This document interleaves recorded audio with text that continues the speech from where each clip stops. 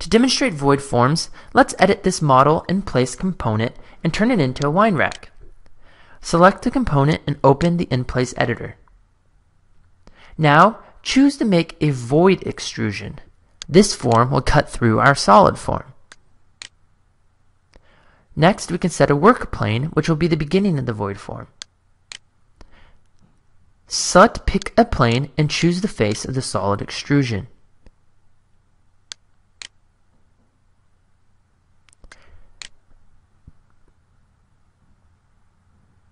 Now we can draw a sketch of the void that we want to create.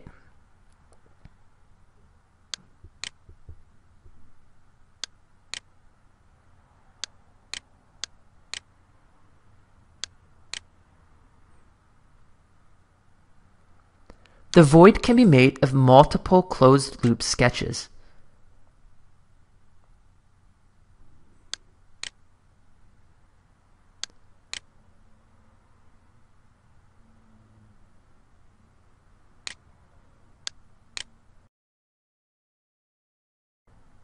When we are finished with the sketch, we can select properties for this void.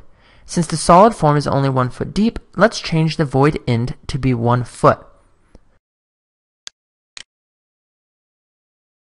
When finished, select the green arrow to finish the model. Now we can see the finished component, which is a combination of both a solid form and a void form.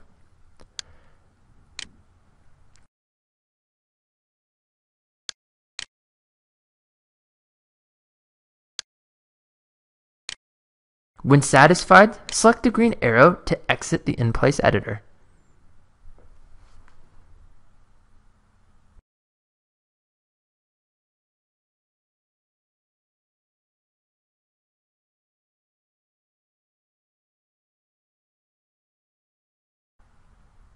Before creating a revolve, we will first make a plane that we will use later in the demonstration. To do this, we will switch to a floor plan and draw a reference plane. The line we are drawing is the edge of the plane which goes into the screen. Let's select this plane and name it Example.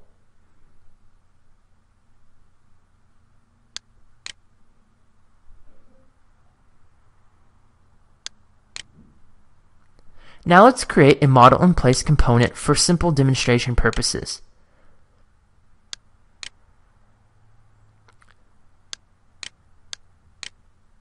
We will also give this component the name Example. Next, open the Revolve tool and set the work plane to be the one that we have just created. Now show the plane, and then switch to an elevation view so we are looking straight at the plane.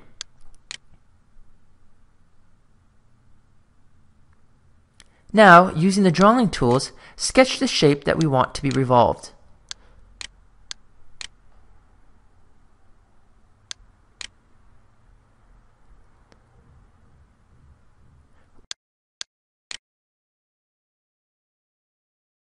When finished, let's sketch the axis line, or the line that our profile will be revolved around.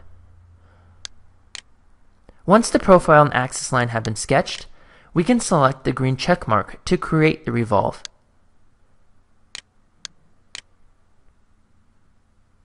We can also select the revolve form and change its properties, for example, its end angle.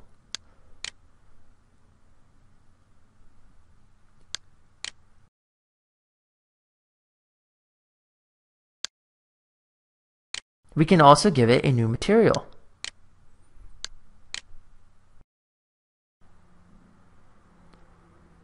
Now let's experiment with creating blends. To begin, we must create a bottom shape for the form. If we are unable to create the sketch, we may have to change the work plane.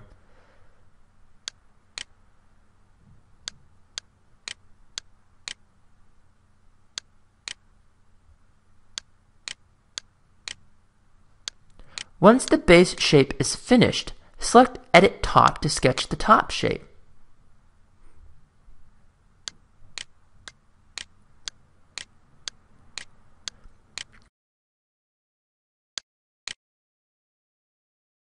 When finished, select the green check mark to create the form. In a 3D view, we can see that we have created a 3D form by blending together two separate shapes over a specific height. To edit the properties of the form, select it, and we can change its height. We can also give it a new material if we wanted.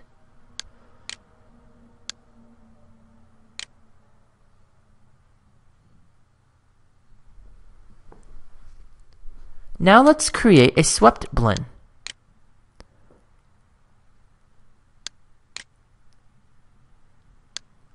To begin, sketch or pick a path for the sweep. For this example, we will sketch one. The path we create can have as many curves as we desire. However, it can only be made from one continuous line with no sudden changes in direction.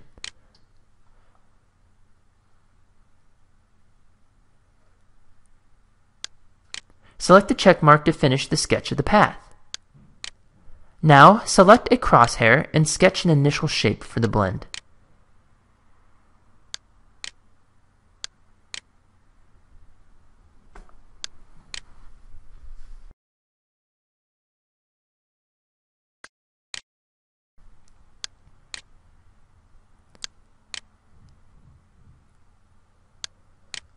When finished, select the other crosshair and sketch the final shape of the blend.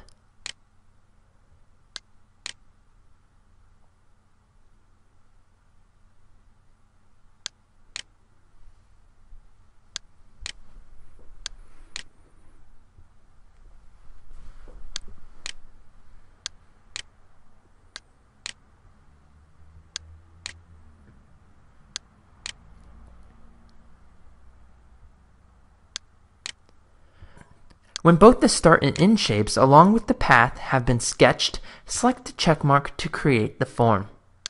This tool blends the initial and final shape together over the selected path.